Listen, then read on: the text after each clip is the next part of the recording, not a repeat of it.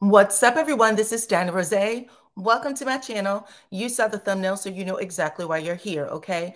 I bring a unique commentary to all things reality TV and anything going on social media, to be honest. So today I have a variety of subjects to get through. So we're going to get started, but before we do, please hit the like, subscribe, and your notification bell.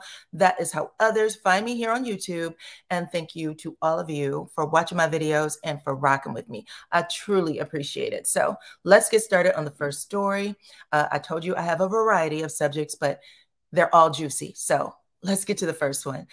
We're going to start with Real Housewives of New Jersey cast, Melissa and Joe Giudice. And that is because Bravo, for the first time in history, has put a gag order on the entire cast. He said, basically, Andy or whomever in charge over there said, y'all need to hush, keep all them wars off of social media, keep it with the show. We don't want any issues or problems, which says to me there may have been something big that went down on the show this season.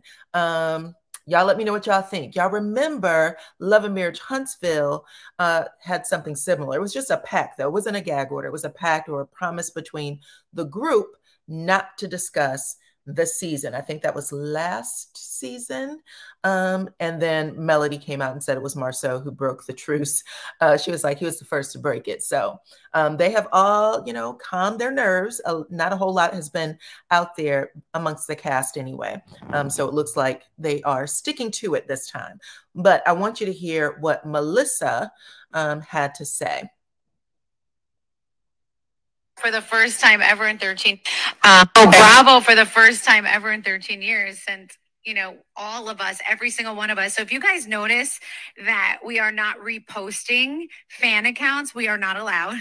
And we are not allowed to, the whole cast is not allowed. I kind of like it. I love it. We're not allowed to really discuss the show other than approved pictures we're allowed to post. So this is like the first time ever that this has happened to us. And it's just so weird this year. Everything's different. Something's different, Yeah, just everything's just like different. But don't believe everything you hear on social media. Believe almost zero this year.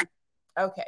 So I just wanted to play that because I thought that was interesting. And now I'm kind of curious if other networks are going to follow suit to make sure that the storylines are protected and, it doesn't create a lot of drama and, things like that. So y'all let me know what y'all think about that in the comments, because y'all know that, like I said, these shows typically use social media to push or promote the season. And now Bravo's like, we're not doing that here. So just kind of curious.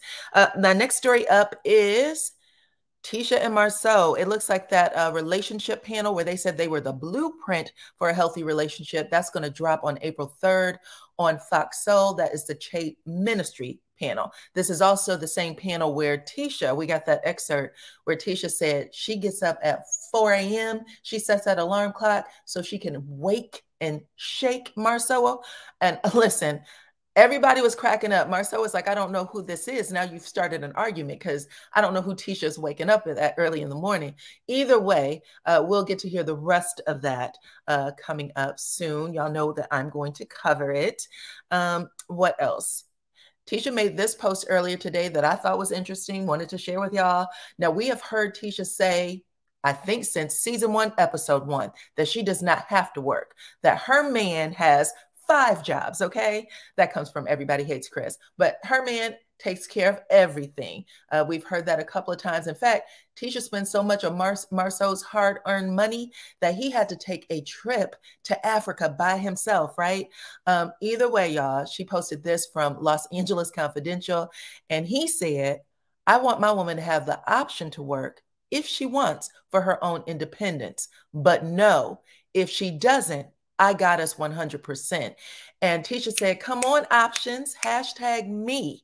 Okay. So y'all let me know what y'all think about that. Tisha said that repeatedly. I've heard it at least 3 or 4 times. I've heard her say that she doesn't have to work. And she thanks God for having a husband who takes care of everything, even though we know the storyline that's coming up this season is her being kicked off of Scold or kicked out of Scold.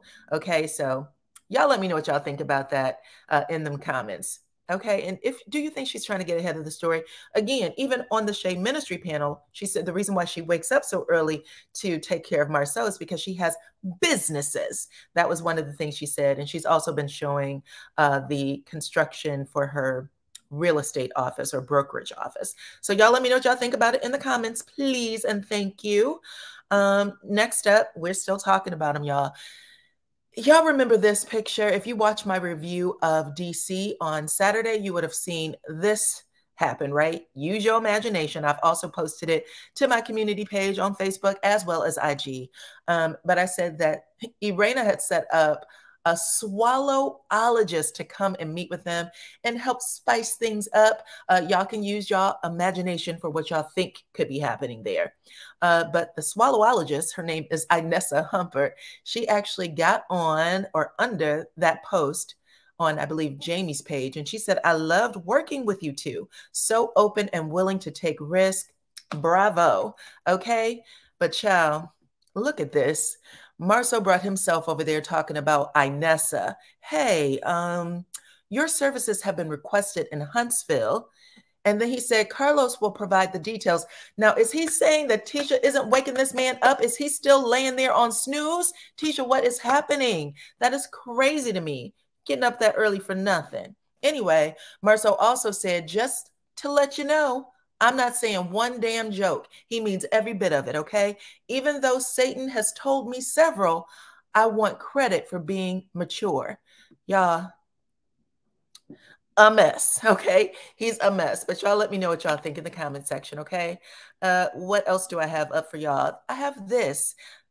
This is Portia and Ken. They have made up, and a lot of you have been talking about it on my community page. I said, look, these two have made up. Portia actually said she extended an olive branch when the two of them were at Candy's daughter's birthday party. That's how they reunited. She said since she's been off the show, she's been in good spirits, and she realized that all that stuff is just show madness. It has nothing to do with who they are right now. So she said that they were good. They are good right now. I also reported that Andy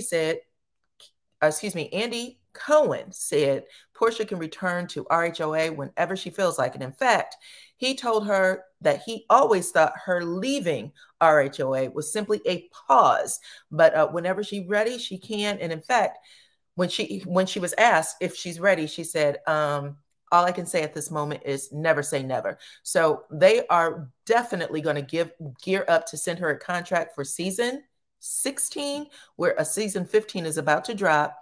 Andy's response to her saying never say never was right answer. Y'all let me know what y'all think. Kenya has already come out ahead of the season. I think just a month or two ago, where she said Real Housewives season 15 is not hitting. She said it's not good. I'm just going to put it out there. I don't think it's that great.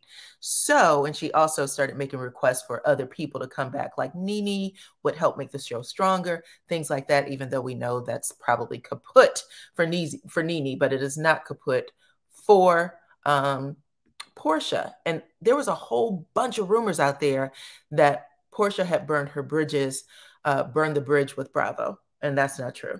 Not true at all. And I actually reported that on my channel last year. I said that Andy had gotten into Portia's comment. That was actually where he said, this is just a pause. You can return anytime.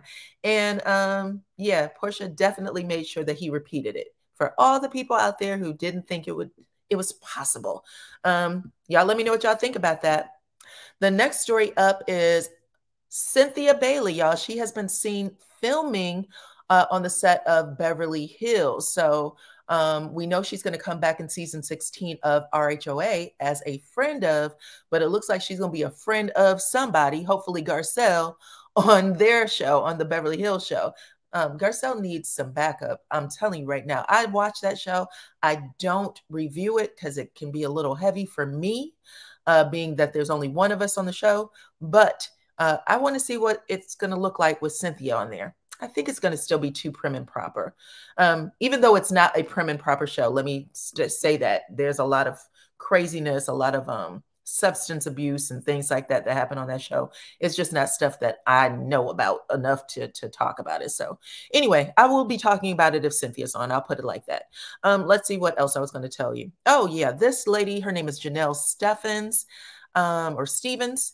She is the one who does Camille Rose hair products. She was also on RHOA. So I did want to say, even though they brought in new bodies, her being one of them for season 15, Kenya said it wasn't hitting like that. So, what else to talk about? New Orleans, baby. Bravo is about to bring, or at least they're sending out a casting call for New Orleans housewives. They're hoping to get b-ball players specifically, housewives of b-ball players. And that call went out yesterday for people that may be interested in filming. I asked you guys if y'all thought this would be a good idea. I polled you on both Facebook, that's my private group, and on IG. The ones on IG, it was close, 50-50. 50% said, we don't want to see it. 50% said, yeah, that's going to pop. There was a large majority of people on Facebook, though. The Facebook crowd is different from any other crowd, but the Facebook crowd said, we want to see it. So y'all let me know what y'all think in the comments. Now, next up is Miss Melody Cherie, you guys. She made a post this morning that I want to read for you. And I also have some audio for you that I'm going to play in just a moment. But she posted this picture, she said was done by Boss Baby. It says, "Mom is the best." And she said, "Malia, AKA Boss Baby, drew this and left it on my dresser before they left for school. I'm sharing to encourage all of my working moms out there, especially if you're having to go harder because of the choices that others put you through, and the position that you're now in. Your children can see you. They love you. They appreciate you working hard to secure their futures. And you can be a working woman and an amazing mother at the same time. Clap, okay? At the same damn time. Clap." That's how she put it. She said, "Keep your head up, sis, and don't get discouraged. We are rooting for you."